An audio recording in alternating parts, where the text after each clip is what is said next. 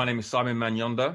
I'm an actor, and my connection to the Green Room is that I'm a board member at Theatre Peckham, and as a board member, I support Suzanne, who is the CEO, in I suppose creative direction, creative production, and Suzanne wanted to put on a reading of this play, and she brought it to me and said, you know, what do you think? What do you think in terms of how we might mount this? What do you think in terms of casting?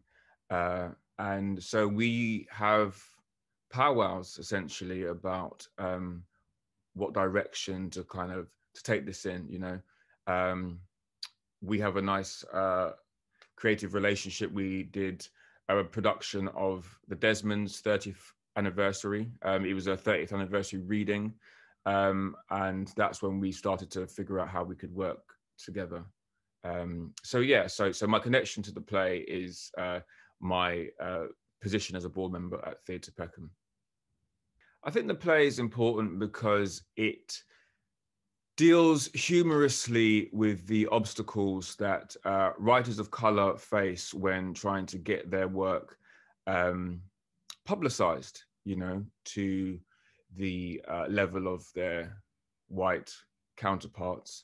It also, I think a play like this that's been written by novelists is great, because I think that, I mean, it's very important at Theatre Peckham that we're giving young people this arts education and showing them how to sort of bridge the gap between many different art forms. And certainly I got into reading as a teenager, independent reading as a teenager, through doing plays, you know, and wanting to deepen my my knowledge of the production that I was in and the story that I was telling. And I think that for me, meeting different types of artists always really inspired me.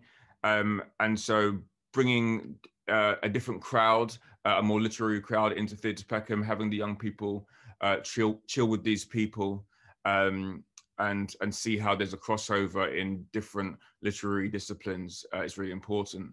People should come and see it because we've got a great cast, a great comedic cast, and Roy Alexander Weise, who is a brilliant director, is at the helm of the production. So what's not to like?